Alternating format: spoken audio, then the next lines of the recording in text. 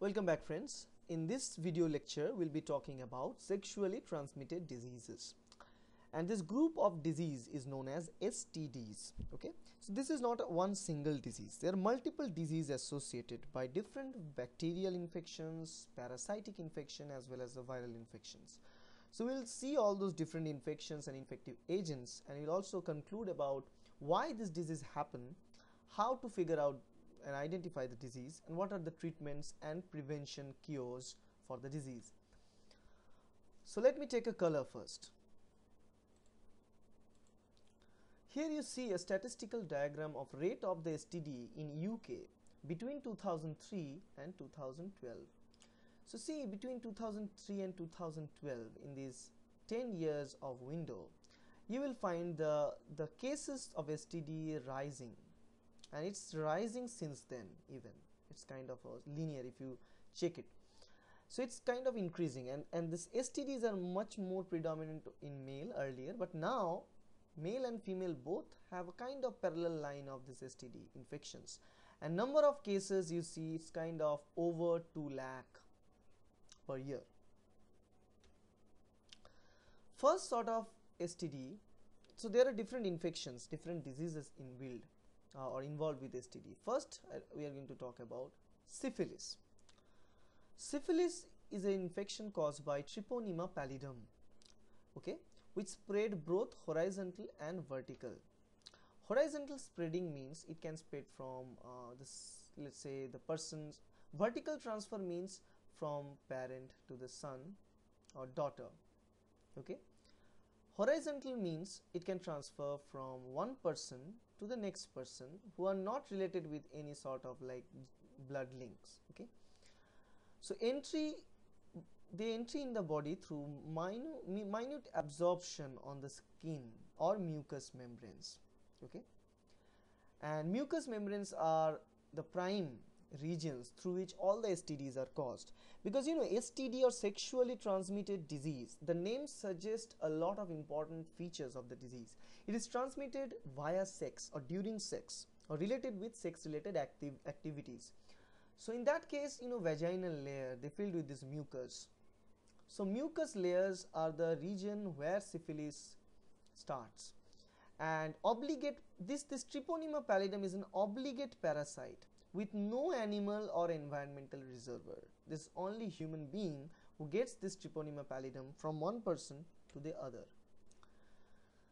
There are different stages of syphilis. In the primary stage, the infection only begins in the genitals, while in the secondary phase you will see different types of symptoms throughout the body, like this sort of dots or like the patches that are growing throughout the body. Flu-like illness, itching thing throughout the body. They start like mucocutaneous rash, and also multiple in lymph, spread to the liver, muscles and skin. Skin is properly visible from outside, but this might spread to liver and lymph glands and in muscle. It also have a latent stage of 3 to 50 years. It may last inside a person, and in these latent stages, though they are present, but this latent infection agents or infective persons, they become carriers. So once they have sex with other healthy human being, they have a chance of developing the infection. Though in latent patients there are no symptoms, but it is hidden, and it's a silent precaution that you should take to use condoms while sex.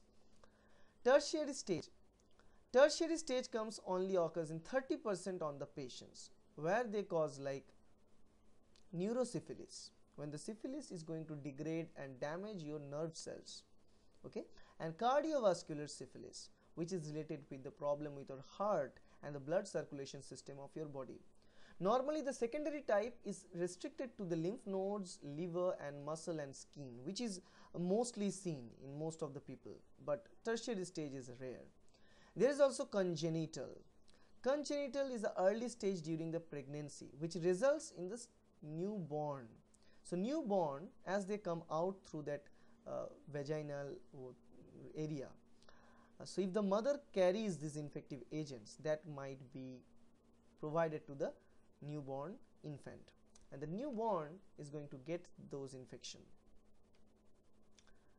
Now the treatment for the syphilis, the treatment with single dose of penicillin only in the primary or secondary stage, but if it goes to the tertiary stage, it needs 4 antibiotics, type 4 or type 3 or the different types of antibiotics.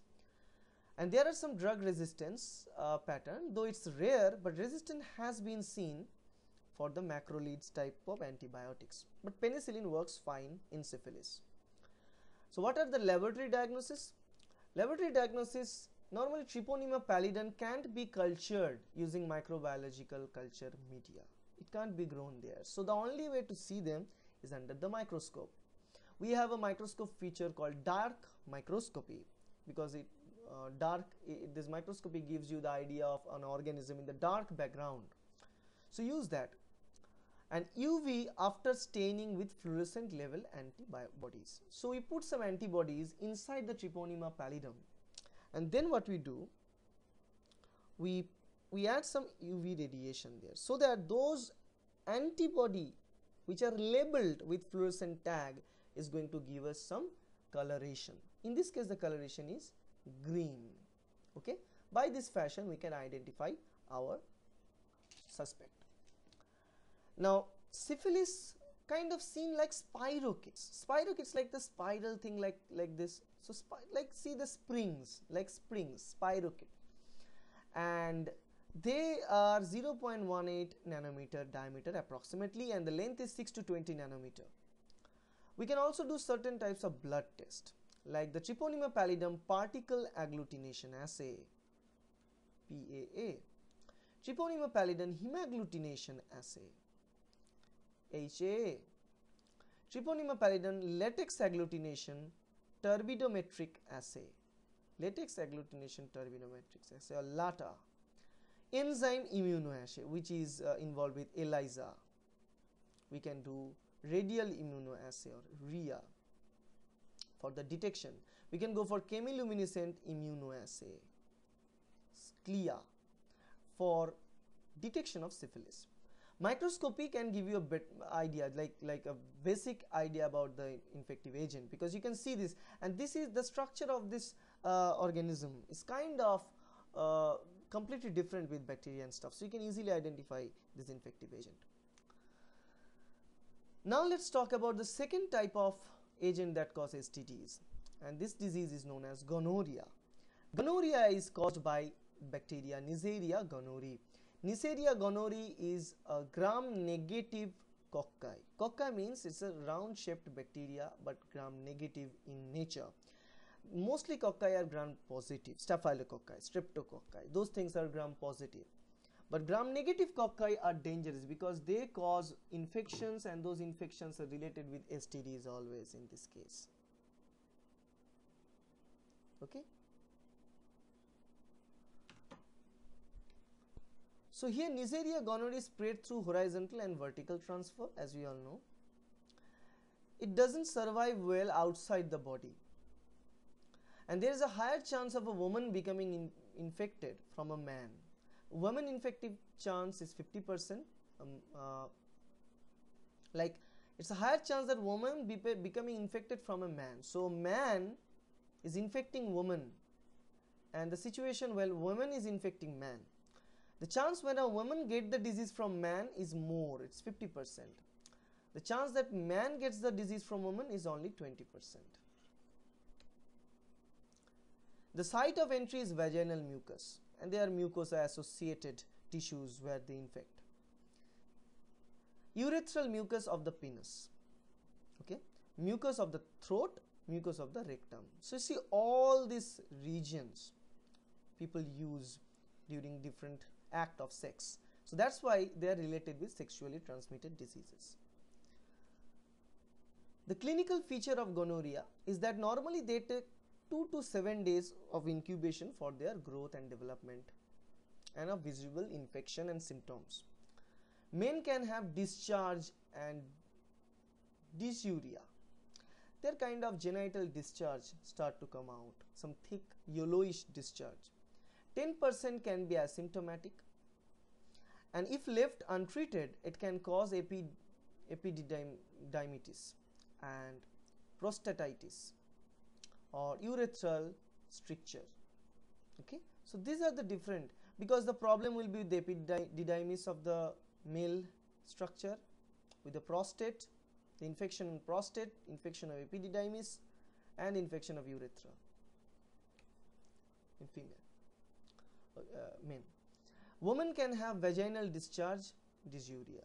So discharge are thicker, yellowish to brownish discharge. 50% will have mild or no symptoms in women. While males are much more symptomatic for this disease, women are less symptomatic. They might not have any disease visible or visible symptoms, but there could be kind of some sort of 50% will have mild symptoms. Don't know, but mostly who have this symptomatics like complications, 10 to 20% of this can cause pelvic inflammatory disease or chronic pelvic pain and infertility. So these are the bigger concerns associated with the gonorrhea disease. Vertical transmission can result in ophthalmia neonatorum. So ophthalmia neonatorum is a situation when the mother transfers this Neisseria gonorrhoeae during the time of birth to the child, right?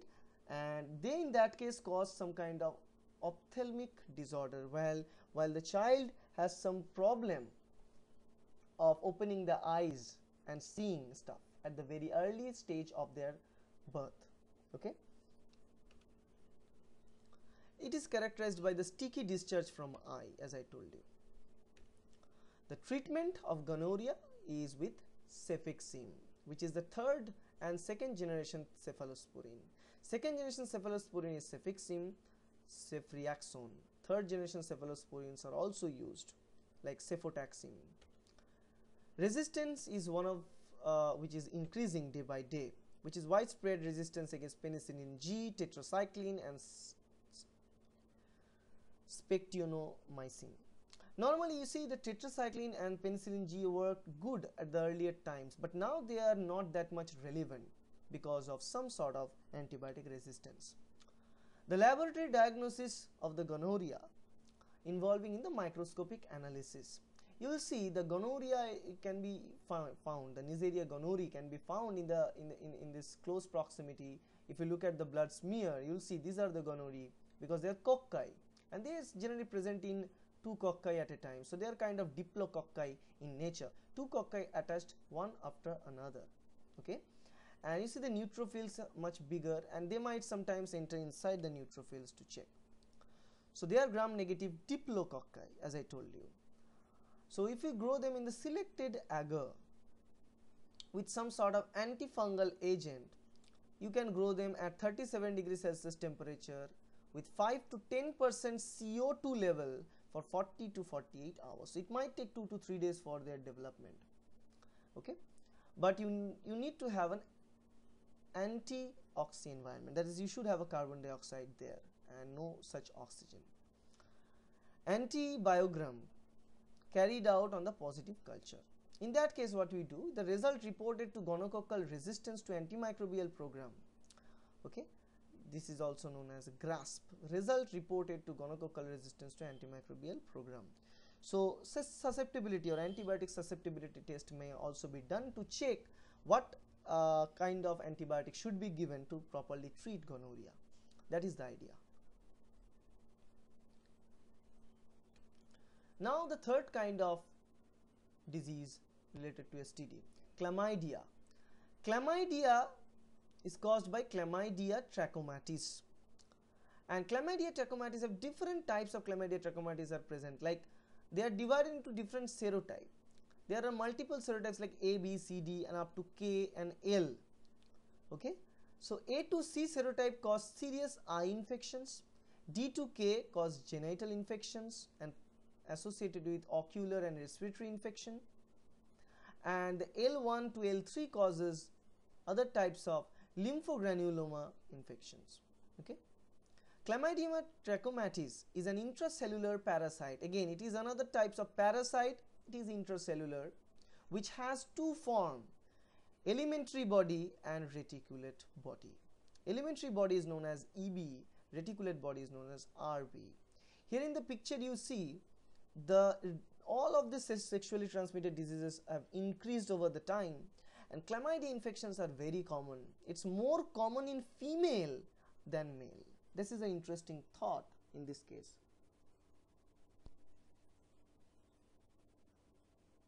Okay. So if you see here, the clinical features of chlamydia is that bacteria bind to the specific receptor and enter via parasite induced endocytosis. That means in this case chlamydia wants itself to be inserted inside those phagocytic cells. They want that. So this is parasite induced endocytosis. Within 9 to 10 hours, these elementary bodies, which are very smaller particles, differentiated into reticulate bodies. And once the reticulate bodies are developed, now it is free to grow and move from different regions and then thrive in the body. Now in men, the symptoms appear from usually 7 to 21 days after infection, okay, which include white or clouded discharge from the genitals, non-gonococcal urethritis, epididymitis, which includes like induced Reiter syndrome. In women, it is asymptomatic. As you see, almost of all these sexually transmitted diseases are 50% to 70% times are asymptomatic in women. So it's very hard to guess and look at the woman and tell whether they have STD or not. But if a man have STD, you can kind of guess that, because most of them are symptomatic. Though in women they might have some milder symptoms. Symptoms appear within 3 weeks.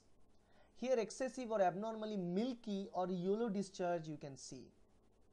It may associate with cervivitis, urethritis, endometritis and perihepatitis. In both proctitis and conjunctivitis we can see chlamydia infection. Vertical transmission can result in conjunctivitis in newborns. Just like the gonorrheal infection, we also see that's a problem with ophthalmic condition, and the discharge start to come out from the eye and the newborn has difficulty to visualize things. Same thing here, if there is a vertical transfer from the parent to the child, from the mother to the child, in that case you will also involved in the conjunctivitis. There is this is again associated with the increased rate of HIV. So the patients with HIV have more chance to get chlamydia compared to the healthy normal patients.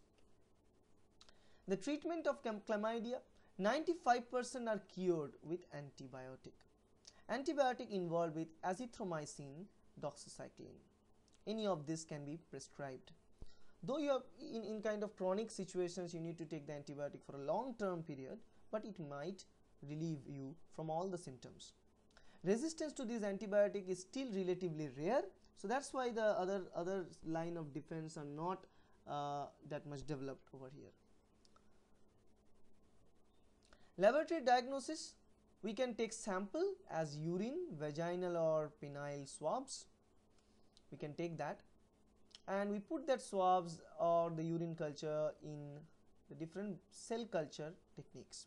We can go into like McCoy or HeLa cells with cycloheximide, okay, for 48 to 72 hours, and then what we do, then we stain them, okay. We stain them and we try to see what's going on there. The sensitivity is 80 to 90%, okay. And if you look at the direct cytology, that if you use the fluorescent antibody technique, that is, if we add some antibody which is added to some sort of fluorescent dye and put in the UV, so you can see that those antibodies developing. As you see here, this is a cell culture where the multiple cells are placed, and these tiny dots, as you see, they are giving a green fluorescence. That means they carry all those fluorescent antibodies, and now they are giving us the idea of what's going on, okay. Cell culture techniques as sampling techniques can work fine, like others. Whether there are some non-culture techniques as well, enzyme mediated techniques. We use this nucleic acid amplification test. We used to use this test as well for the identification of TB. We can also use this NAT, nucleic acid amplification test, where you use the DNA RNA hybridization assay to find out whether the infective agent is present or not, or what kind of infective agent is actually present. You know, most of the time the symptoms that we visualize at the early time, that is the problem with like the discharge coming out from the genitals and stuff, are related with many different types of STD because the causative agents are different. So once you diagnosed with STD, it is very, very important to identify the causative agent of the disease. To find out which agent is causing the disease, we need to use different techniques. That's it. We can go for enzyme immunoassay or EIA. So we use EIA for the detection of LPS layer, because you know, in this case Chlamydia have this LPS layer, and the specificity of this assay is more than 70%, 97%, sorry. So you can take that. Okay. Now the fourth type of STD we want to talk about is herpes, and this is dangerous. Herpes is caused by herpes simplex virus or HSV. There are two types of herpes simplex virus, type 1 and type 2. Type 1 cause cold sore, but type 2 cause genital infection.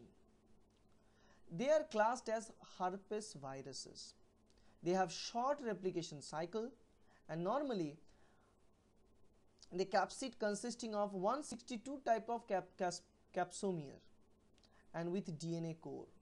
Okay, and again herpes infection is more predominant in female compared with male. Okay, and they establish latency in the sensory ganglia of our body. If we look at clinical features, they appear as extensive lesion around genitals. Discharges are less, but there are visible lesions found near or around genitals. 3 to 7 days after the infection, they start these symptoms. The healing time can take up to 2 weeks. It is associated with fever, dysuria, and inguinal lymphadenopathy. So lymphoid adenopathy alongside with fever and dysuria. Congenital spread can result in the infection to the eye, skin and mucosa of that newborn baby. Okay. Central nervous system and can be affected because they can affect the ganglia, and 70% of the class is seen in asymptomatic mother. Okay. So the mother most of the time in congenital infections are asymptomatic, but the child can get these infections. The treatment for herpes virus, as it is a viral mediated STD, you need to take antivirals like oral acyclovir, valacyclovir, famciclovir.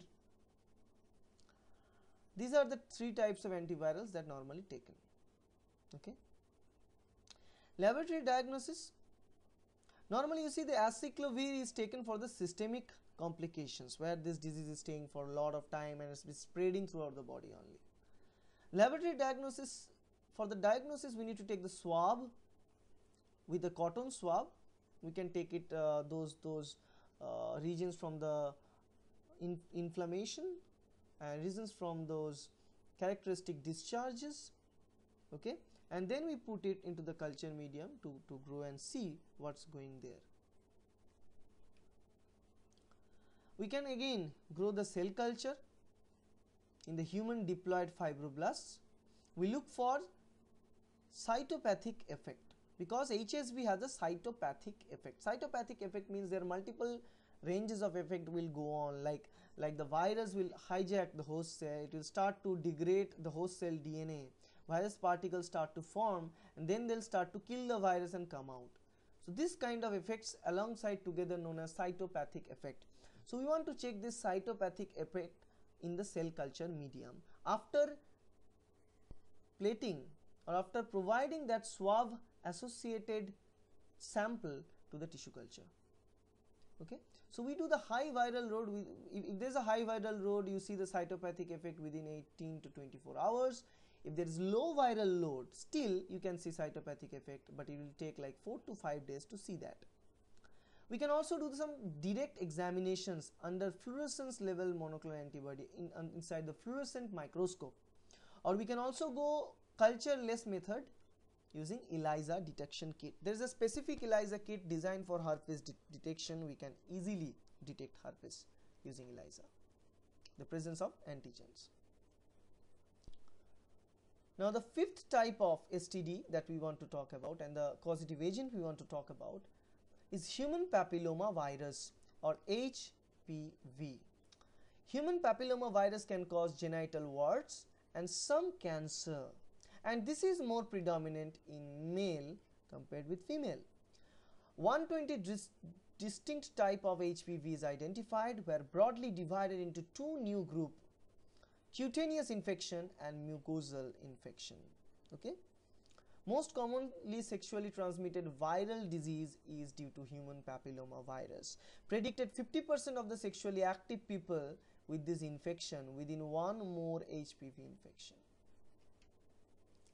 The clinical symptoms include, it can affect the genitals, anus, mouth and throat. Type 6 and 11, there are multiple types of human papilloma virus, different serotypes. Among them, type 6 and 11 cause 90% of the genital warts, and which are more common. Genital wart appear in the small or group of bump. It can be small or large, it can be raised or flat, it can be cauliflower shape, or it would be smoother. But there would be the genital wart, and 90% of the symptoms are with these genital warts. They appear weeks to months after the infection. If they are untreated, they may go away, but they remain unchanged, or it might increase in size and number. So it will vary from person to person. Rarely transmitted from mother to newborn. So the congenital situation of human papilloma virus is not that much. 40%, approximately 40 sexually transmitted HPV can cause cancer. HPV 16 and 18 are responsible for the majority of HPV mediated cancer. Okay, so HPV is dangerous because it's not only related with the sexually transmitted infections, it is also related to kill you by producing cancer, because this virus will make your cells transformed into cancerous cell. But in this case, genital cancers may be caused, though it's less or rare, but still it might be caused. Treatment for HPV. Treatment for the genital warts are the topical agent. We use topical agent as the treatment. Okay, you just apply topical agent in those genital warts so that it may be reduced. Otherwise, there should be surgeries, cryosurgeries, electrosurgery, or laser surgeries can be done to hide the effect. But if the infection is there, if the human papilloma virus is present there for long run, these warts can be seen again. They can form the warts again in future. Precancerous cervical lesion. Before the cancer mediated by HPV, small part of lesion start to form, and the way to remove this cervical lesion is the cryosurgery, okay, or different types of electrological surgery. Diagnosis. We can recognize the warts pretty easily by their appearance. Okay, so it's much common, so people can and doctors can easily tell you. HPV DNA detection are available, but there is no gold standard test for that. But usually people get the idea of HPV by their appearance itself. So these, in a sense, of different 4 types of STD infections and their related organism, 5 types actually we talked about, their related organisms, their clinical features, their treatment and diagnosis that are available. So remember, the most important thing about the STD is that it's a life lesson for you, because you know, if you want to have fun and sex, in that case the problem comes within, like human papilloma virus, Neisseria gonorrhoeae, those things comes free. So always you have to keep some certain things in your mind, because as you see, this unprotected sex is going on and on throughout the last couple of years. It is going to hit a huge bump. So you need to think about all this stuff very carefully, and you should not go for any of this unconventional method or unprotected sex methods. Okay, and why these STDs are dangerous? Because it is not only killing you, it is a disease after which the social conventions are also being changed, and also this is a disease which can be transferred from you to your child. So a lot more people are getting infected, and you are spreading the disease to others as well. So to be a perfectly fine human being and healthy human being, for multiple sex partners, use condom. That is the idea in this ultimate PowerPoint. Okay, so that's it. I hope this video helps you. Thank you.